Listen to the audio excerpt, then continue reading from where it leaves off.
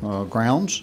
It goes through a Capital Arts Standards Commission, but before that you actually have the appointment of a monument committee. So you have a monument committee that is, once they have that decided upon, it will goes to the Capital Arts Standards Commission, and the monument committee is dissolved.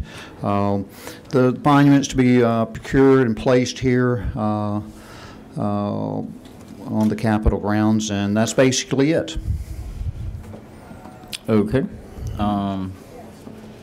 And my understanding is that the funding for this monument is not going to come from public funds. That is absolutely correct. No taxpayer funds will be used. No taxpayer funds, okay. Do we have any questions from the committee? I'm sorry, where's the funding for this coming? It'll be privately raised funds, just like we did for the last statue that was placed on the grounds. Well, we're going to allow for questions, and we got members that just showed up, and I want to give them a little time to review what we're doing here. We are reviewing, just as a recap, we are looking at SB 69, the monument honoring Supreme Court Justice Clarence Thomas. Are there any questions? All right, seeing none, now would be the appropriate time. I've got a, oh, go ahead.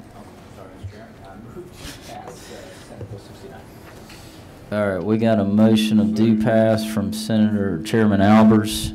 I've got a second from Chairman Lee Anderson. Any further discussion? All right, all in favor, raise your right hand. All right, 1, 2, 3, 4, 5, 6. Oh, I'm voting again. We got 8. All opposed, same sign. We got 2 noes.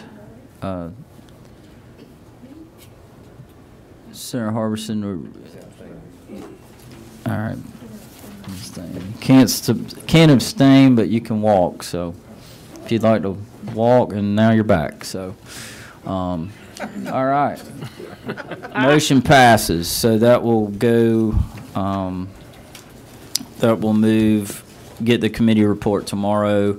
And then we'll be available for rules on Thursday. And then it'll be available potentially to be on the floor for Monday. Okay, moving on. Next we have Senate Resolution 65. Senator Kennedy of Macon. Would you like to, you want to stay there or you want to go up there? Can I stay here, Mr. Chairman? Sure thing. You're the president. All right, thank you. Mr. Chairman, and thank you. So I bring before you Senate Resolution 65.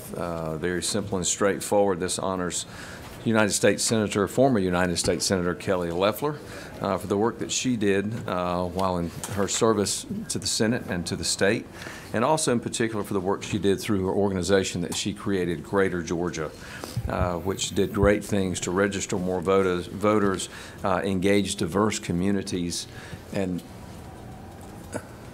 I don't feel any love, Senator. oh, okay. Order. All right.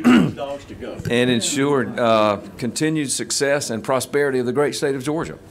And so this is simply a way, as we all know, those sitting around this table, one of the things that we do to honor various folks that are deserving of such honor. And I think that clearly Senator Kelly Loeffler is one of those, and I would encourage you to vote for Senate Resolution 65. All right, thank you, Mr. Pro Tem. Are there any questions from the committee? I'm just ready to make a motion when. All right, no questions. Okay, I've got I'll recognize Senator Beach. I move that SR 65 do pass. All right, we got a motion of SR 65 do pass. That's LC number 1260065. I've got a second from Chairman Ginn. Any further discussion? All in favor, raise your right hand. Count them.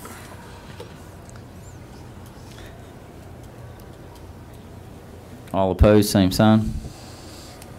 We've got 3 noes. All right, motion do passes. Again, this will get read out of committee tomorrow, be available for rules on Thursday. So no further business. This meeting's adjourned.